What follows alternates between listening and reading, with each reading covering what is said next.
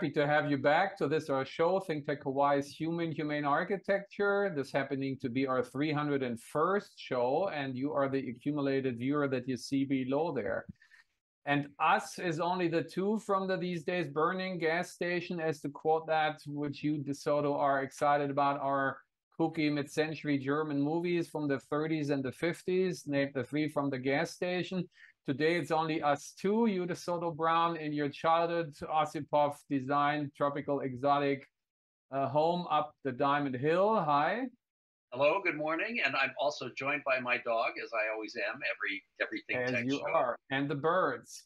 And the birds. And Martin only actually, you know, a little distance away, wish so, but that's how that close together things could be different, rather idyllic, almost tucked into our extinct volcano Diamond Head. You are, and I'm a little further away at the edge of the concrete jungle of Waikiki, in the Grand Hotel of it, the Waikiki Grand, which isn't quite as grand as you keep rightly so saying. And I would like to be on the lanai as well, but leaf blowers, lawn mowers, grass trimmers, delivery trucks of food with their AC blasting, buses, you name it. It's such a big noise pollution. We unfortunately can't do that. So we have to put up with this constellation. Let's get the first slide up. We're missing out on the third one, which is Matt Noblet, who is, this show has been the Danish Boston booster, because he's certainly, we know him fairly well now.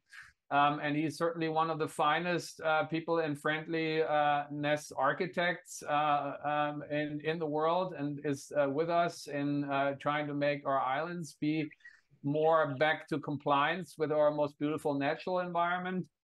So we won't continue too much without him. Let's spend the time today contemplate a little bit more sort of fundamentally DeSoto. And we got a lot of views because this is a hot topic, because this is thinking about what happened to Lahaina and what we can learn from it and how we can move on. And we got several comments, and they range from, I mean, the only thing they agree on is that this is not a natural disaster, that it's either indirectly informed by us, mankind, who is not kind. We men are not kind to nature anymore. So through climate change, and some are there who said we have directly an impact, and they're spreading some conspiracy theories about how this could have all been made up or set up. We want to stay in the tradition to be moderate and sort of be respectful of different opinions, but not get dragged into the extremes on one side or the other one. But I want to take a chance now to provoke us to be a little bit not fundamentalist, but fundamental, and really thinking about what is this all about, and thinking about reflecting on your culture, although you also have some of my culture in your genes. But, you know, I'm talking to your Hawaiian genes, and I'm speaking on behalf of my German genes. So where does this all go back to? Maybe, you know, to start all over is like maybe not to default back to what you had basically taken on from us, but, you know, maybe how it all started. And so, as obviously I'm not a fan of conspiracy theories, but I will share a very weird recent, and I already did with you, and now I will share with everyone, an evolution theory of some weird kind. And it goes back to science, because our bodies run on close to 100 Fahrenheit, 40 Celsius, right? That's the blood temperature. But since we are engines and we have heat excess, we cannot have that as the ambient temperature around us. We need approximately somewhere in the 70s Fahrenheit, 20 Celsius, not to be bean county. So here comes my theory. And this is, you know, we're respectful of faith, but we're suspicious of religions, both of us, I might say, because they've been doing too much harm. So whoever feels offended now by belonging to which religion, you know, forgive us. So whoever created our world, he, she, it, whatever, I'm saying had severe attention deficit disorder, and only wasn't able to focus on doing it right according to making feel us comfortable, not just year round, but day and night here in Hawaii.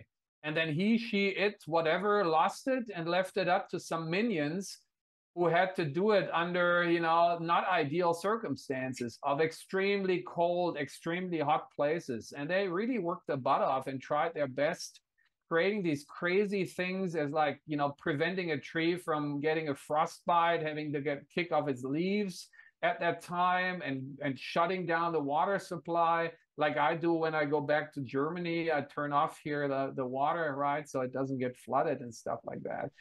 So that being said, DeSoto, you know, we basically, and that's why we white people, we haoles, are so stressed naturally, because, you know, the little minions of the creator left us with, oh, we only got these few months in the summer to get the seeds into the ground, nurture it, and then harvest it, chuck up the logs to keep us from frostbites in the winter time, and then munching in our, you know, in our caves on that stuff until it got old, until, you know, the spring comes, and so the whole thing continues.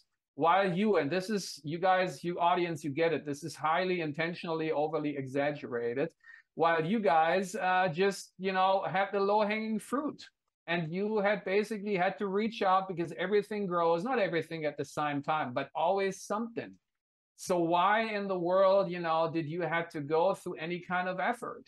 But you got stuck with our means and methods of crazy things like money that you didn't have, of having to own a piece of the rock, of your rocks. You didn't know that, right? Your royalty, your people didn't know land ownership, and you didn't know work. And as you know, for working your butt off, the rat race all the time, the gratification is vacation. So we blessed you with that, because like the few weeks in the year, you know, we then come to your place and swamp it and want to have nothing but the good times that you used to have. But sorry for us, you don't have anymore, because you get dragged in that too, in that rat race, and have to work your butt off. And actually, when the ones of us who, you know, take time off from that rat race, you know, you have to do this all the time. Is that totally unfair to say? What do you think? Well, let me say too that a traditional Hawaiian culture was not just a endless vacation, obviously. And yes, there were a lot of things that people worked for, but you're absolutely right. In comparison to many other environments in the world, the Hawaiian Islands are as optimal for human existence as pretty much they could possibly be. But I do also want to say too that it shows the amazing resilience of human beings, that we can survive at the North Pole, and we can survive in the hottest deserts. So that's why there are way too many of us for the Earth to be able to support comfortably, because we are adaptable and we can exploit the environment. Nonetheless, you're absolutely right that we are living in, again, the optimal conditions for human survival. And when we say that, the important thing is our buildings should reflect that. And that's something you and I just talk about constantly here on humane architecture. So when we are talking about Lahaina specifically, and the rebirth of Lahaina that we're going to look forward to, there are various things that need to be taken into account. One, the redevelopment of things that are not going to burn again the way they did. So that means using new materials. It also means trying to reduce our fossil fuel use by how we build and what we live in and where we work. It means the consideration of moving back from the shoreline as the ocean levels rise, because that's inevitably going on. But something else I just want to pull in, because I'm a historian, is I would like to also think about what was Lahaina traditionally, what was its environment like when Hawaiians were living there. And there was a whole waterway system that was there. And you just talked about keeping yourself alive. Well, Hawaiians primarily kept themselves alive by growing kalo or taro, and that grows in water. There was a whole waterway system, a natural system which Hawaiians altered to their benefit, which was used for growing kalo. And it was also a place that was renowned for its groves of ulu trees, breadfruit trees, which again were watered by the natural runoff from the mountains, which has long since been interrupted. So in the rebirth of Lahaina, the restoration of the wetlands is something that other people have already discussed. plus the restoration of the ulu groves, because breadfruit is a fruit that's edible. And it's something that you just mentioned. We, instead of adopting a Western culture in which everything is shipped over the ocean to us, for us to create more of our own natural environment output of food is also something desirable. And ulu is a food. So those two things, to bring back the way the traditional Hawaiians used the land and lived on the land of Lahaina, is something to keep in mind as we talk about where is Lahaina going to go and how is it going to literally return from the ashes. Yeah, right on. And only ultimately it will also lead to shelter, right? Yeah. But again, sheltering from mild temperature, from warm rain, from harsh sun, yes, takes a lot less than, you know, your ancestors, your Hawaiian side. It took a lot less material and effort than my ancestors, because yours was roof architecture, mine is a roof, butt wall, thick walls, a cave, right? So why superimposing that too much effort over your culture, which the predominant architecture has been doing on the island, right? And I just bumped into it. It's like my 10th anniversary, actually my 11th year here. And so I just bumped into a team member by accident or intentionally the other day who was working on, when I just came here, came from a moderately German temperate climate, went to a way more extreme in the American prairie, move on to the hot desert of Arizona to finally come here. I really know. I mean, when you guys say it's too cold, I said, no, you don't get a frostbite. When you say it's too warm, and I know I'm not here over the summers, I have to take that criticism. But I look up the temperature, and I got heat waves over there just before I came back. We had it hotter there than here. So why would we basically then build to the standards of the extremes that we don't have here? You know, and that's the point. And so this was the H home. So I was asked, go figure why me and the team, you know, to think about how Hawaiians should live differently than DHHL is doing. And I'm looking at this, you know, looking back, I would do it much different these days, but that was in the beginning and we didn't know any better. But what we tried to do, and the criticism is, okay, what's supposed to be on the homestead land, DHHL, a 99-year lease for nominal $1, which is great. What is not great is then you get ripped off as a Hawaiian by having to buy a termite food, and we found out the hard and the too hot way. A fire combustible is like built like matches, right? Matches that you light up candles are engineered to catch fire from all sides. And that's how stick frame construction basically is, right? And we try to do better. And this is a concrete frame, and you know, it has a multitude of things. But I think what we didn't get any further to say, okay, if they rip people off, if they burden them with a mortgage for a lifetime, then don't rip them off, but give them something, you know, worth their money. That was the point. But that's how far it went. And then you taught me about the recent endorser who we see up there in the big picture, who, because in my office, which holds on to AC, they just proudly announced they had been repairing the AC. Never mind. I mean, you and I know from our age what a filofax is, an analog filing, you know, thing that has a leather case, and I keep it in my office because it's grossly molded, because it's animal skin. So I'm thinking, if that happens to this, if I stay in there, that happens to me and my lung and everything. So I reject it. The irony, and thanks to your dog now, you know, cheerleading the buddy here. Yeah, there you go. They are teaming up and saying, and the AC people, ironically or tellingly, in order to, you know, keep working in there, they opened the window, which is not supposed to do. It has a lock, but they unlocked the lock and they opened it up.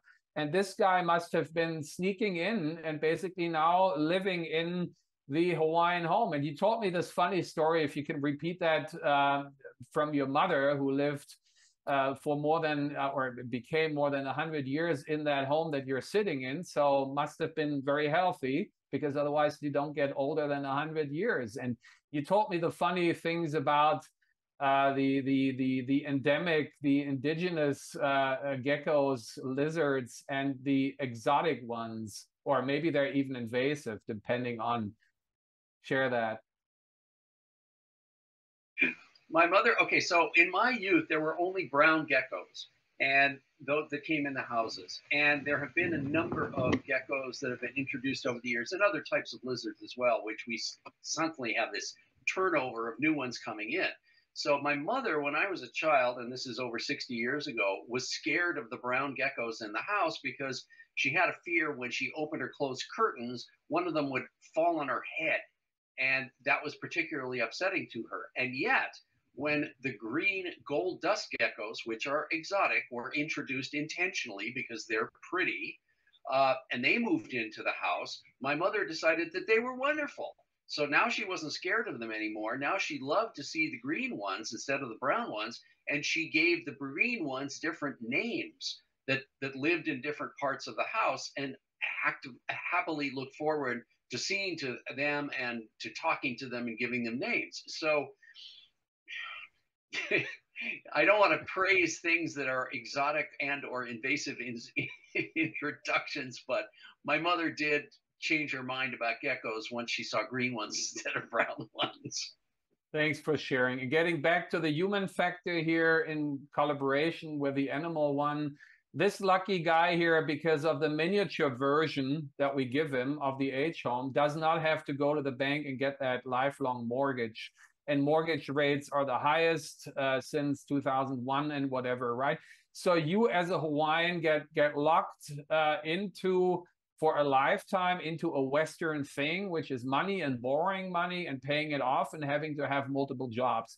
And if we get to the next slide, because that's the background of what we shared last time, the cargo courtyard cabanas basically say free Hawaiians from that. And in many ways, it's a homework that, you know, because we were charged with, or we were shot with the 5 bullets, as I call it, by DHHL, and 3 of them were with B. There were bugs, burglars, and budget.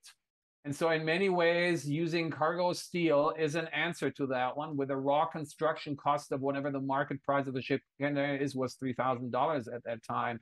So this is our point. Why don't you hopefully get compensated now by your insurance, by whoever, the government, rightly so, but then rather to getting back locked in, the same thing, why don't you maybe then, you know, do something like this, and with the rest, you can continue or reconnect to live a life that you're rightly so used to, which was a conducive of the climate and culture life here, and not that sort of in slavery Western kind of lifestyle. And, you know, I'm speaking of, you know, the VW 181, the thing that comes out of the darkest days of my culture. This was a Hitler initiated car, right?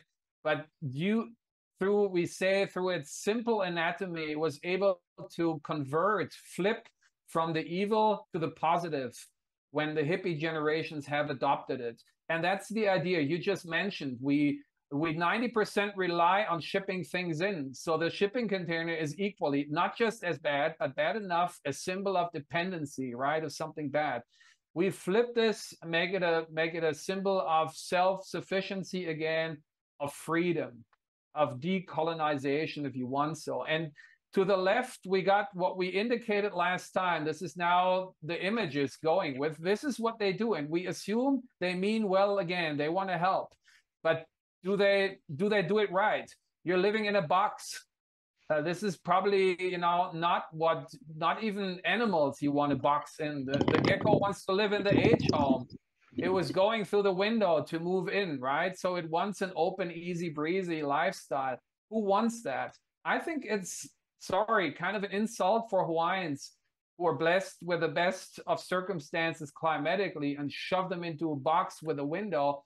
That works for the places where I grew up in Germany, in Nebraska, you know, in the desert, maybe even to keep you cool because it's so damn hot. But here, really, sort of, again, I give them all best intentions, but then, you know, the results matter, and I'm sort of unsure about that increasingly when I see that. I don't know how you think about it. Well, I think, you know, the temporary housing is temporary housing.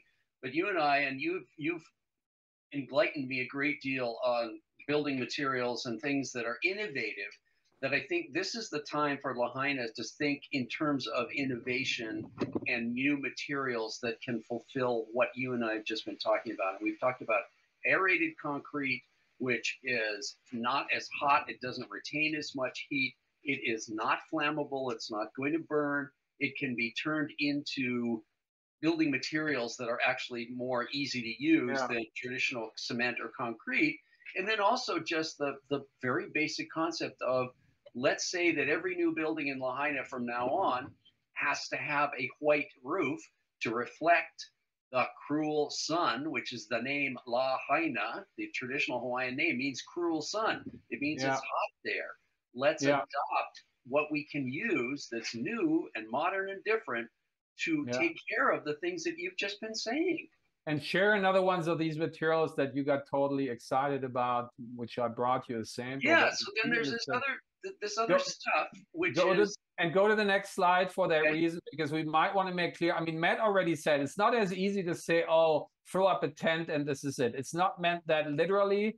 Not any of these suggestions are meant to be the solution, by the way. I'm highly allergic to that as well from cultural baggage, because Hitler said the Endlösung, the final solution, which was the most inhuman and humane. So I'm very sensitive when people come and throw out and say, oh, I got the solution. I'm like, wait a minute. I'm also very sensitive when people say, I'm the Führer.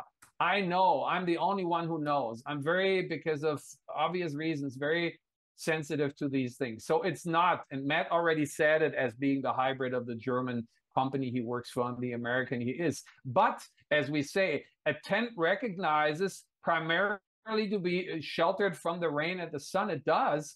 But this one here, the pavilion, lets the breeze through. And this is one of the many, products we're not selling. We're not making profit. We're not teamed up with any industry. Not at all. We just point out in several directions. And so this is one company I got introduced to through my sister, because the one at the bottom there in the middle is hers. And it has these sides that you can close down that you might want to do in the evening when you need more privacy, when you need more security. But when the sun is out there again and the wind, and the wind has to cool you, you roll it up again. And, we have an ongoing thing comparing automobiles and architecture. We see RP eyeing mobile up there, right? That is doing that. It has a convertible soft top that I put up when it rains or when it's actually too hot. But when I drive in the evening, I take it down, right? On overcast days, I take it down. And get us to the next slide. When it kindly stays with you, we see at the top there, I throw a car cover on. So we can learn from that for architecture, right? That you basically have a kind of biomorphous way of changing according, and Western architecture, invasive, imported one, does not do that. It's always the same, right? It is not adaptable. And your traditional structures did that. So here we see you in front of your lava rock childhood home that you're sitting in and broadcasting from, and being excited what I brought from you from this German company, thanks to Carsten Kleine here and his staff from the company Siltex. And what did we bring you in the good tradition of your royals, who also did the same thing? They went to see us guys and brought back goodies from all over the world. Which is this one that gets you so excited to share in the 3.5 minutes left we have? You brought me a woven kind of a cord or a wider band. And it is interesting because it's flexible, and you pull it and let it come back, and pull it, let it come back.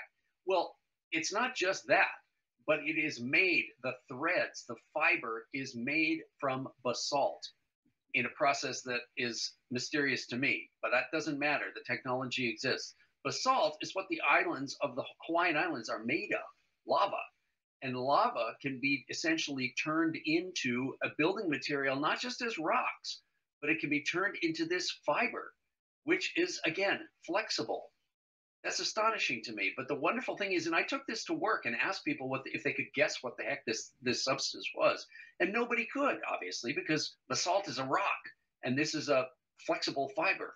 Well, the point is, again, it's a technological innovation, and there is a huge supply of basalt in the world that the Earth creates on its own. We're not creating something new, we are reusing it.